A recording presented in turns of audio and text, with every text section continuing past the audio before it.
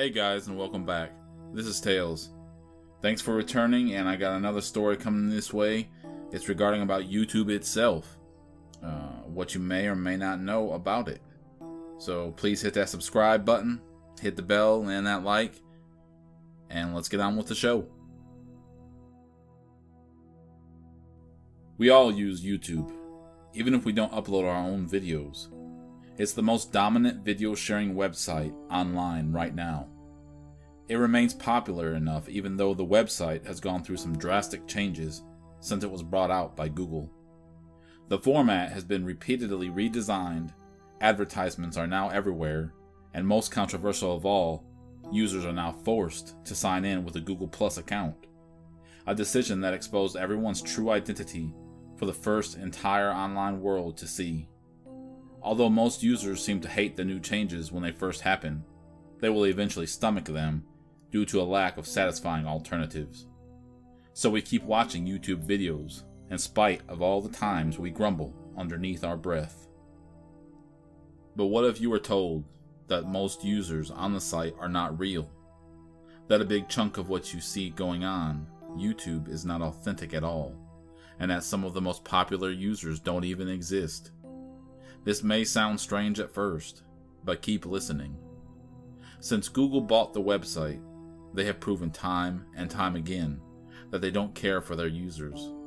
They harassed YouTube users until they agreed to sign up for Google+, or eventually just forced them to do it against their will. They also cater to the needs of big industries, which resulted in them overly commercializing the site. Since Google came along, users have had to deal with constant advertisements on the website and have their videos censored over ridiculous copyright rules, such as having a pop song playing in the background of their videos or making a short fan film. What most people don't realize is how far Google is willing to go to keep some level of control over the users. To help influence and manipulate the real users, Google secretly created fake users and has them pretending to be real. Some of the people on the site are real, or at least used to be. This includes the people who signed up before the Google buyout, and the users whose channels stand a little chance of being noticed, or at least becoming a mainstream hit on the site. But those who are popular on the site are all really fake users, even the people who claim to be honest bloggers at home. These also include people that may have their own website or podcast outside of YouTube. Many of them are actors hired by Google, following a script written for them. Their interaction with each other is all planned and rehearsed. If they have their own popular website or podcast, then it's highly likely that it's secretly being paid for by Google. Some pre-Google buyout bloggers and undiscovered users who show potential of becoming popular are offered a chance to join Google. If they do so, they must follow a script written for them and never upload a video without getting permission first. In exchange, Google will promote them all over online and make their videos easy to find.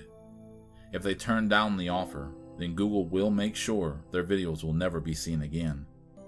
All their videos will be removed under false claims, and eventually, the user will be banned from YouTube.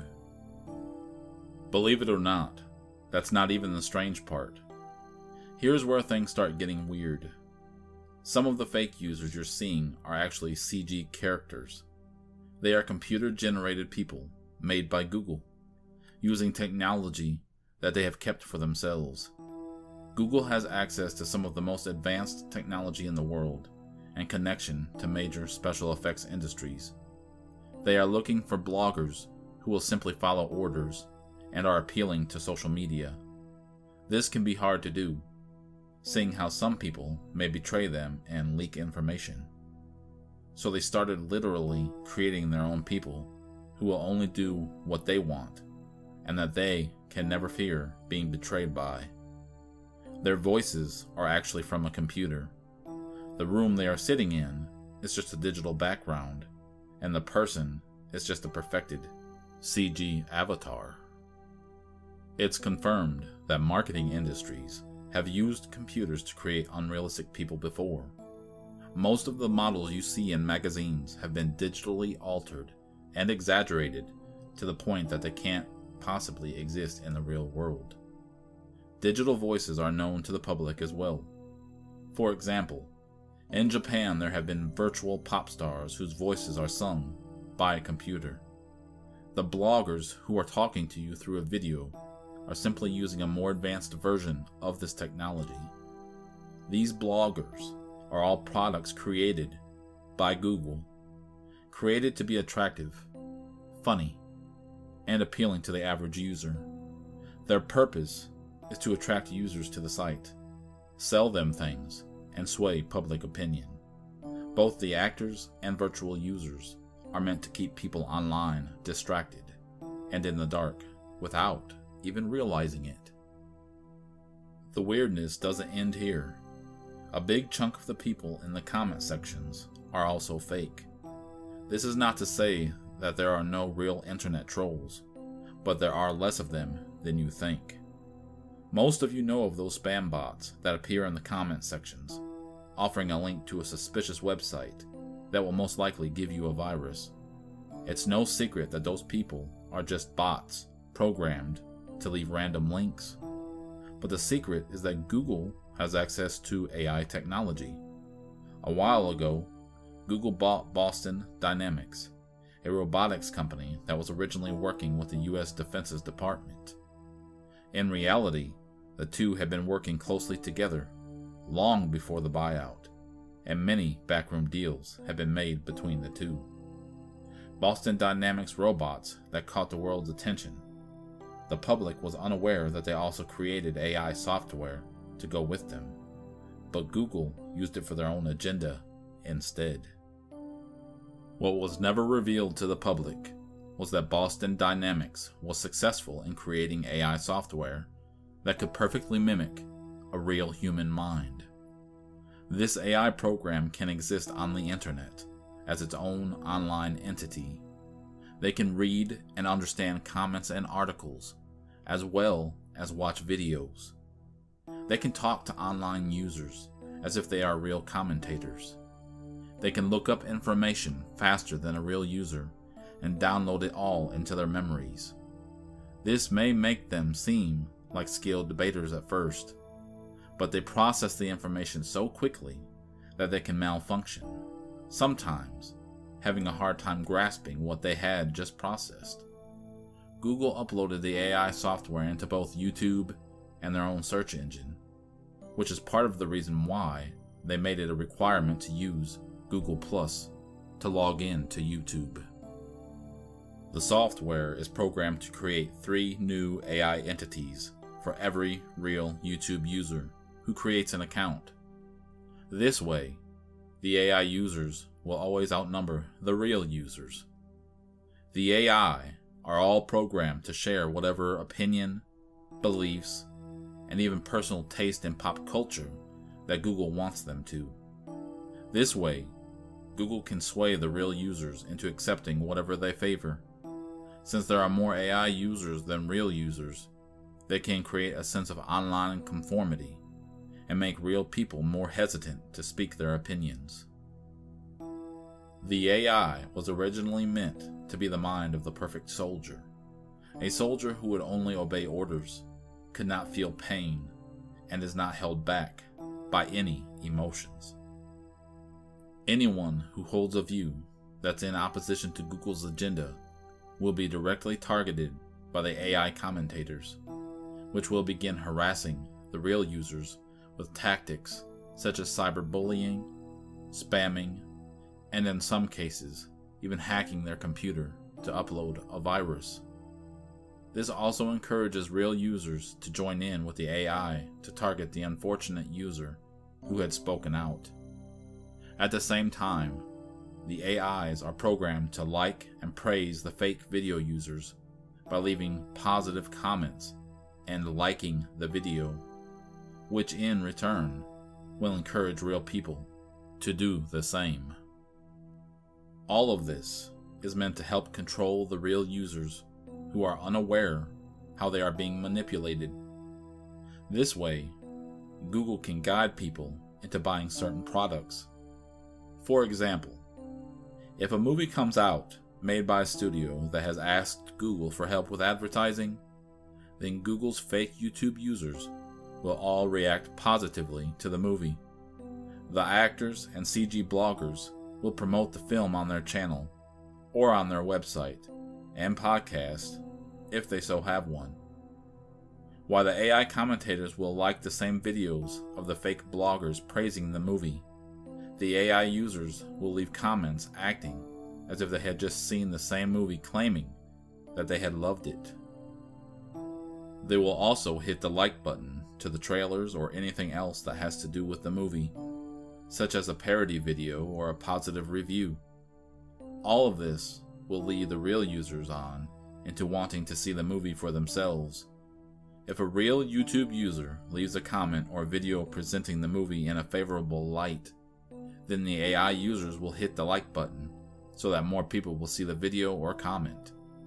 If a real user didn't like the movie and expresses it through a comment or video on YouTube, then the AI users will thumb it down so it has less chances of being seen. Google does not plan to just use this tactic for marketing.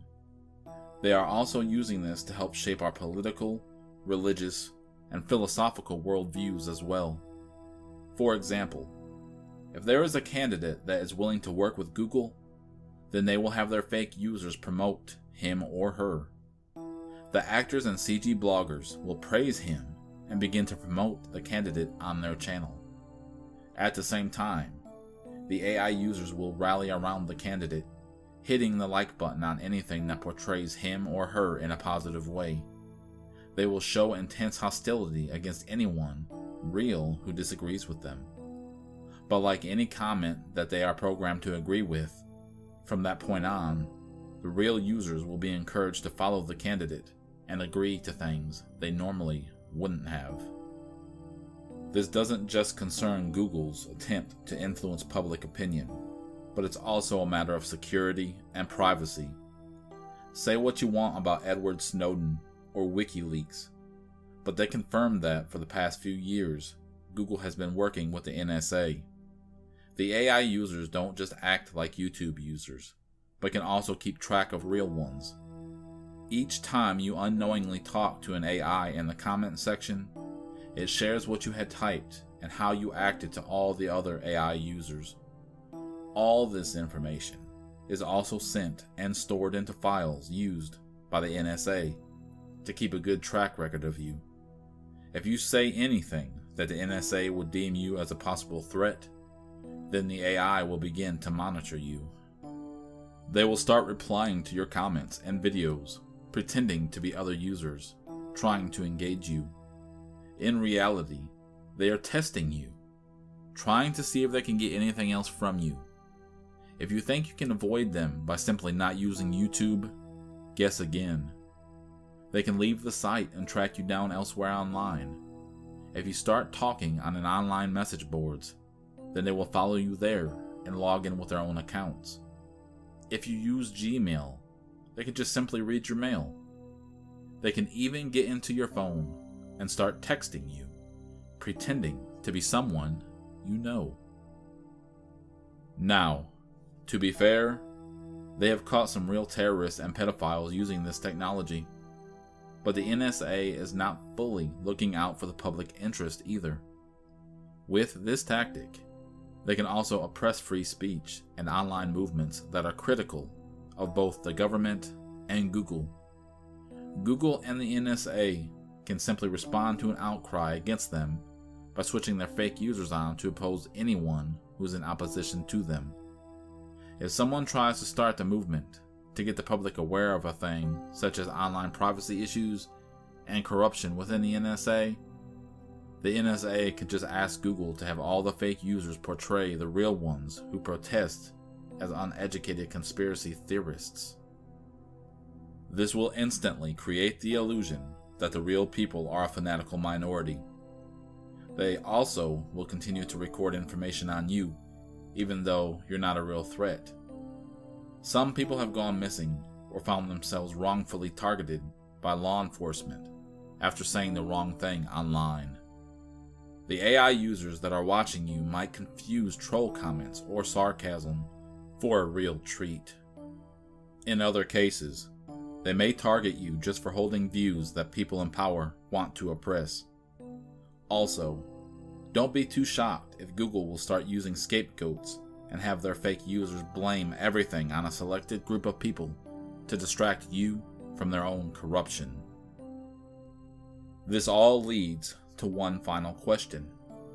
Will Google try to take down this message? Anyone who shares this message may become a target of the fake users, but it doesn't matter. Google has already determined that you won't do anything about it. They have seen how real users do little whenever they are mistreated by Google in the past.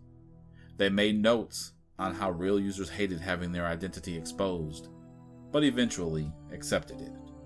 They remember when they enforced censorship rules on you or allowed the NSA to read your mail, and that no one did anything about it. You just kept using their service, so they have rationalized to themselves that even their fake users are fully exposed to the public, that the reaction will be the same. People will be angry at first, maybe even threaten to use a different search engine and video site, but they will eventually accept everything fake about it and continue to use it in spite of the risk. Hey guys, I really hope you enjoyed this story. Really starts to make you think, don't it? Anyways, I hope to see you guys again, and please like, share, subscribe, and hit that notification bell. It really helps out the channel more than you know. Thanks, and see you next time.